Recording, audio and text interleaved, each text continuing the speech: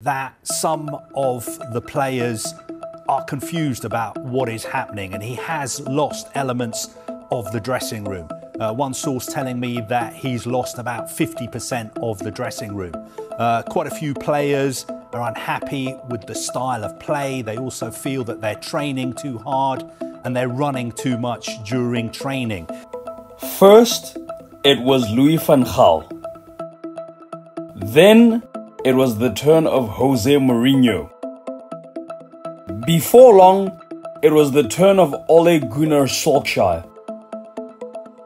In the middle there somewhere was Ralf Rangnick. Now, they have begun with Erik Ten Hag. What is the point of this, you may ask? Well, Manchester United has got a Manchester United player problem. Say what you want, but we have all seen this movie before.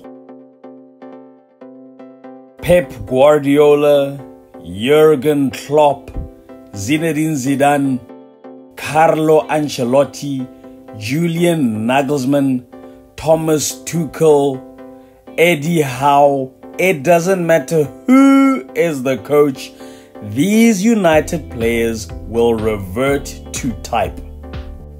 And what did Roy Keane once say, which remains true to this day? These are the same players that threw Mourinho under the bus, and they will do exactly the same to Ollie. Leopards don't change their spots.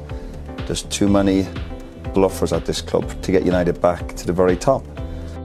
The fish rots from the head, right? Well, these Manchester United players are just following examples set inside the institution. For as long as they can get away with this, they will continue getting away with this. Say what you want about Erik Ten Hag, but the problem remains the same. The club is structurally damaged. Oh, and also a word of advice to Manchester United's toxic and divided fan base on social media. Backing one player over a manager helps no one. No one is bigger than the club. You're gonna learn the hard way. For 10 months,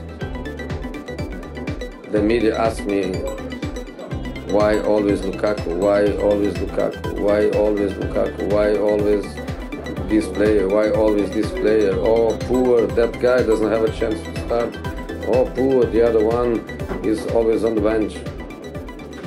You know why now?